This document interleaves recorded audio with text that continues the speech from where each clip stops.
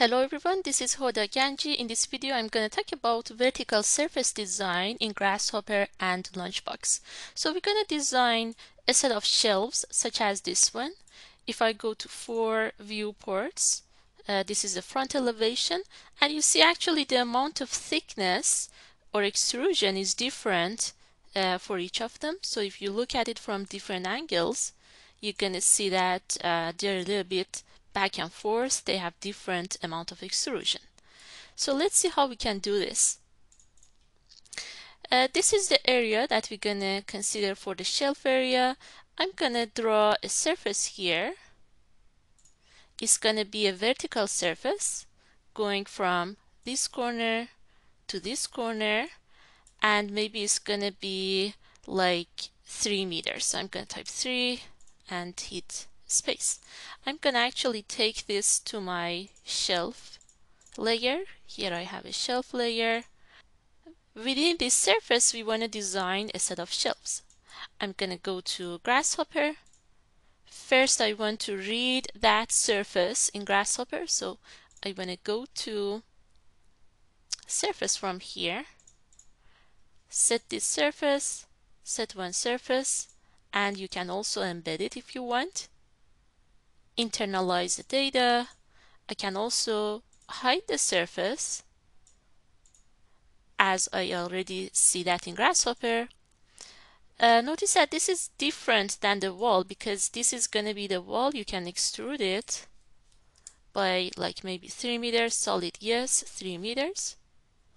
We already have that wall. The reason I draw a different surface is that this is only the base for designing the shelf.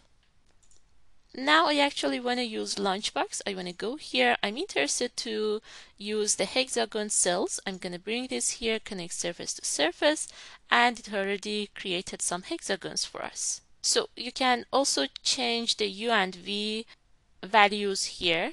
And T at the bottom is also a parameter to transform the hexagon angle, right? If you want to consider these as shelves, that line needs to be at the bottom so we have a horizontal surface to put the stuff on top of it. You can actually rotate it here, but it would be easier if I just rotate the whole surface. So this is what I'm going to do. I'm going to draw another surface in the shelf layer. Let's go to surface, vertical. Instead of 6 by 3, I want this to be 3 by 6. So going from here over there and 6, enter. This is going to be our surface. Okay, I'll go back to Grasshopper. This time I want to assign this surface. So I want to set one surface. You can also internalize the data. You can also hide this surface. So I want to work on this surface, and by the end I will rotate it so it's going to fit in that area. This part is going to be the horizontal bottom of the shelf. We can work with different values. You can assign a number slider. For instance, let's go with 12. It can go to like to U, and V can stay as 10, or you can go with different values. Let's say you want to go with less shelves, so these divisions need to be a little bit less, so maybe 10 by 8, 11 by 8. That depends on the design and the size that you want to consider for the shelves. I'm gonna go with this. This seems good to me. Next, we want to separate the edges, so we're gonna use panel frame here. How about before we continue, we make a group here. I'm gonna type scribble, and I want to say this is my hexagon panels. I can group these elements. Notice that the outputs are the cells, which are the curves and the center points. Next, I want to connect the cells to panels, so it's going to create panels out of that. If I hide the surface from here, see that it actually consider the panel. This is going to be the thickness of the material, so this is now too thick. If I change the scale factor from 0.5 to like 0.9, it's gonna decrease the thickness of the frame, and now it's mainly panel. So this seems more reasonable. Next thing we're gonna do is that we're gonna extrude the frame. I can go with extrude. So frame goes to B for base. And the second item here is D, or extrusion direction. In this file, the red axis here is my X. So it's going to be extruded in the X direction. I want to type X, assign it to this item. The amount of extrusion is 1 meter by default, so you can change it to like 0.5 or 0.6. This is going to be the thickness of the shelf. You can assign it to F, to the factor, and now the extrusion is 0.500, which means it's 50 centimeters in the X direction. That's also because the units in my Rhino file is set to meters with 3 decimal places. That means any number I assign in Grasshopper is also going to be considered as meters, so 0.5 means half a meter or 50 centimeters. So we're getting close. Another thing I want to do is that I want to actually make it a little bit more interesting by changing the amount of thickness, or amount of extrusion. I want to get rid of this factor, and how about I just go with a group here as well. I'm going to type scribble, and this is actually, let's say, my shelves. I can make a group here, create group. This all seems good.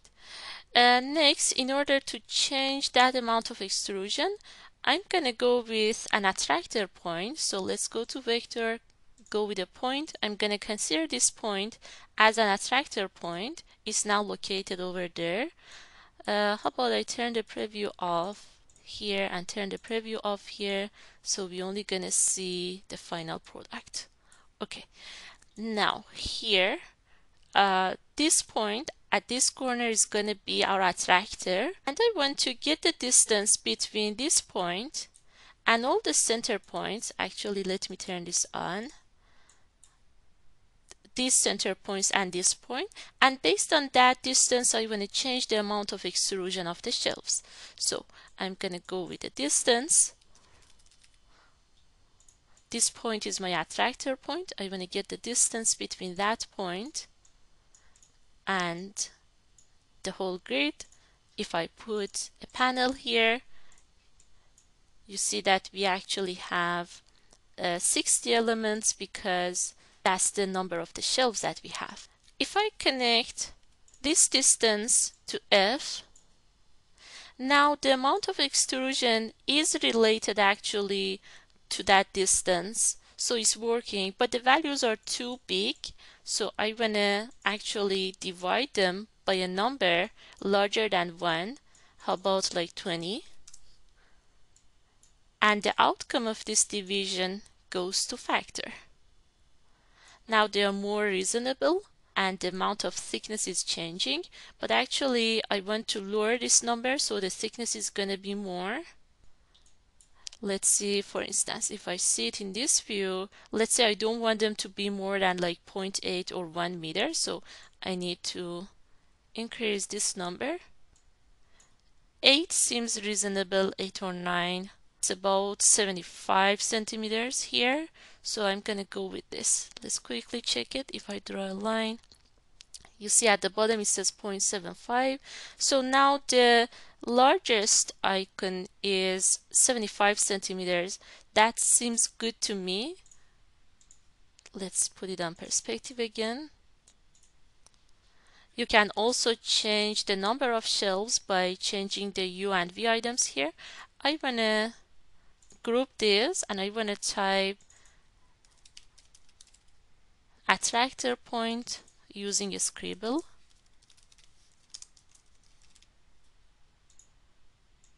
This whole thing is also a group by itself. So the outcome seems good. I want to bake the final product. I'm gonna put it in the shelf layer. I don't want to group it because I might want to get rid of the number of them over there, play with it a little bit, so I won't group it. That looks good. Okay. Let's save this, close this, and the rest is gonna be done here. How about I turn off the walls for a second? Turn off the wall layer and maybe other layers as well. Shelf area, text, and door. Okay, I want to select this. It's easier for the rotation to go to 4 viewports, and here I want to go with rotation, going from here to there and rotating by 90 degrees. So now it's gonna look like this. It's good because the thinner part is at the top, the thicker part is at the bottom, but you can keep rotating this if you want a different arrangement. So I wanna get the whole thing, turn on the shelf area, go here, and also I wanna move them to fit in the shelf area. Notice that my project is on, so it's gonna move in XY plane, going from this corner to this corner. Now it's exactly in the shelf area. So seems interesting. And now you can also play around with it. Let's say maybe you want to get rid of these ones at the bottom. So if you don't like them, you can just get rid of them, or you can keep a couple of them, erase the other ones. You can do it for the rest of the panels. Let's say maybe I don't want that one at the top. Maybe I can also get rid of these three, so it's gonna have an interesting effect here. Let's say on this side, maybe we don't want these two. You can also get rid of some of the items at the middle, so maybe you can delete this one and this one. So it's an open space here, or if you need more space somewhere, you can erase 3 of them. You can turn the wall layer on. We can grab this and go with extrude as a solid by 3 meters. Actually, this needs to be in the wall layer. And now you see that this is how it works here. Let me turn on the other layers. Okay, so we have the workspaces over there, and here we have the shelf.